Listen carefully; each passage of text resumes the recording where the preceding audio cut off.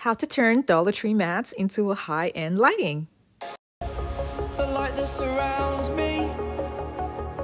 If we hold ourselves together, we'll go far. Hey guys, Cedar Essentials here. For today's video, I'm going to be using Dollar Tree mats to recreate a beautiful chandelier. This is a requested video, and this was a picture that was sent to me, and I absolutely love the way it looks. Now, I would have used plates, but in the request, the person said she didn't want to use plates, but she would like to use something else. So I thought about the Dollar Tree mats. This is a lid that I got from an empty can that I'm going to be using to make the shapes that I want for the chandelier. I was testing a certain spray paint at the top to see what it was going to look like before I continued with the project. That's why you see gold paint on top. After I'm done drawing all the shapes, I'm going to be cutting them out with a pair of scissors.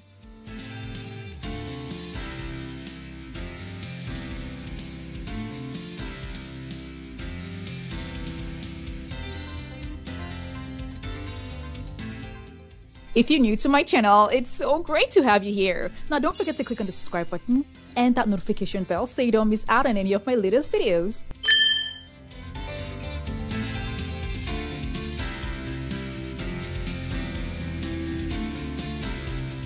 One pack of chopping mat that is sold at the Dollar Tree comes with 2 mats. So I ended up using 5 chopping mats, meaning 3 packs we used, but I used just 5 chopping mats. One side of the chopping mat is smoother than the other side, so I'm going to be working on the rough side of the chopping mats. This is because the design would hold better on the rougher side. Now I'm going to be covering the shapes that I have here with Mod Podge.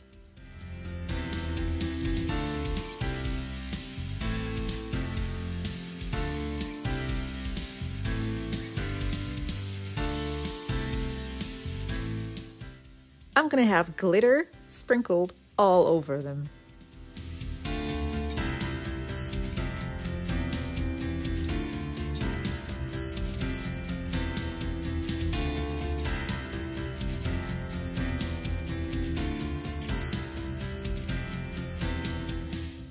They were dry after an hour, and I'm going to shake off the excess glitter.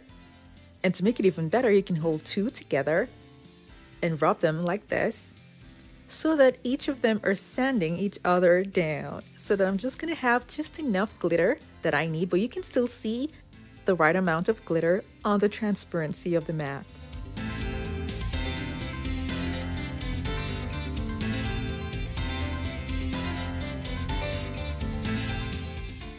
Now I'm gonna be making holes through the mats for hanging.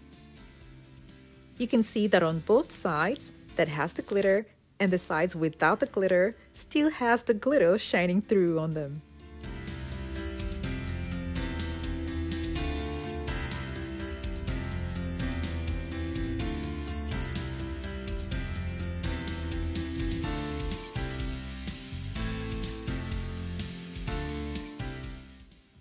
I'll be using dowels and covering them with gold reflective paper.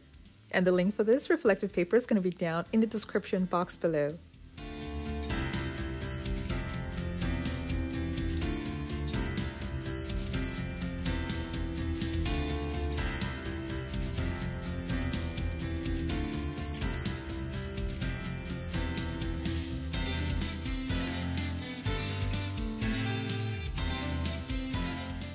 I also covered a much thicker dowel that I got from Home Depot a while back, and this is the leftover, with gold contact paper. That's going to be for the middle.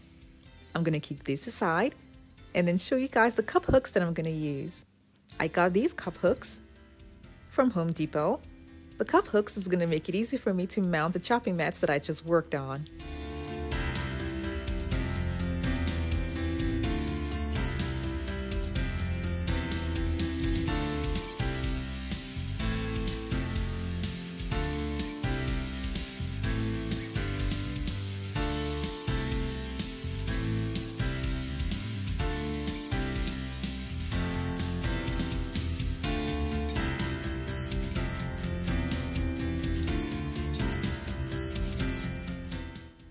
I'll be using a much thicker cup hook that's going to be on the bigger dowel because this is going to be suspended from the ceiling, holding all the weight. I finally sprayed the lid all around with a gold spray paint. And now I'm going to be making a hole in the middle where the dowel is going to be. Before attaching the dowel in the middle, I'm going to be attaching the smaller ones. Now I'm going to be measuring where and how many I'm going to be using on this lid.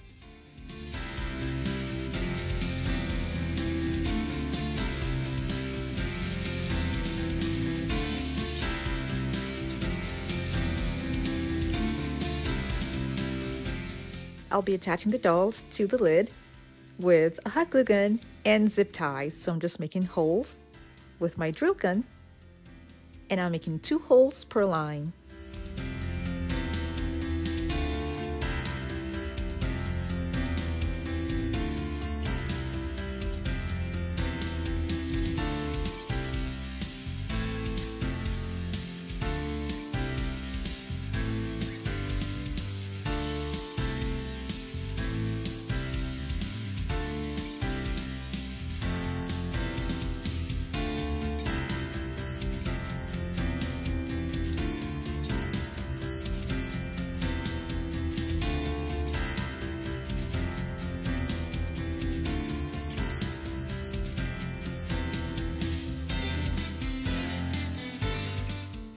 I'm going to add much shorter dowels at the other open spaces much later.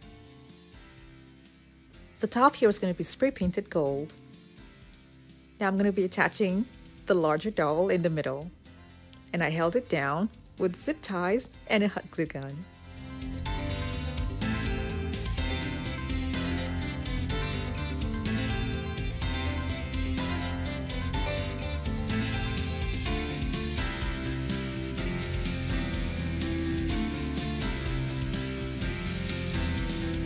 I covered the open part at the bottom with a poster board that has been covered with gold contact paper. I'm going to use something transparent to hold the lighting that I'll be using for this project. I made a hole in the middle of this acrylic box, and I'll be attaching it to the larger dowel that's in the middle. I'll be attaching the remote control push lights that I got from Walmart to the acrylic box.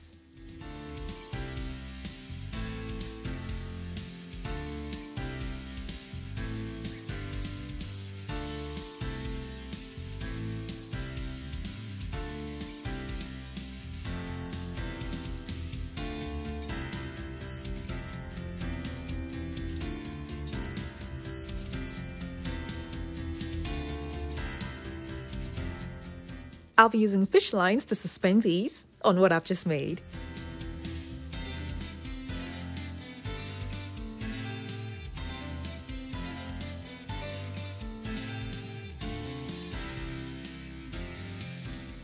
I made 3 sets of lengths of the fishing lines for this project.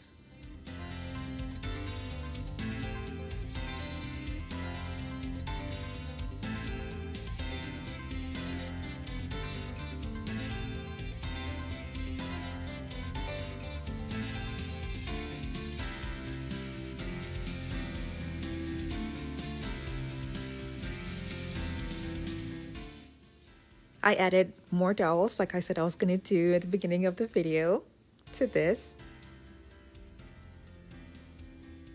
And I also adjusted the position of the cup hooks that was on the first set of dowels that I attached to what I made, because I noticed that they were so far apart and that wasn't making the design look good, so I had to shift the cup hooks much closer to the lighting.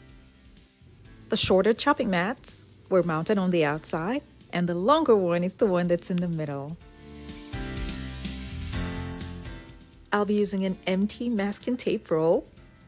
I'm going to cover that up and then use it for the top of the chandelier.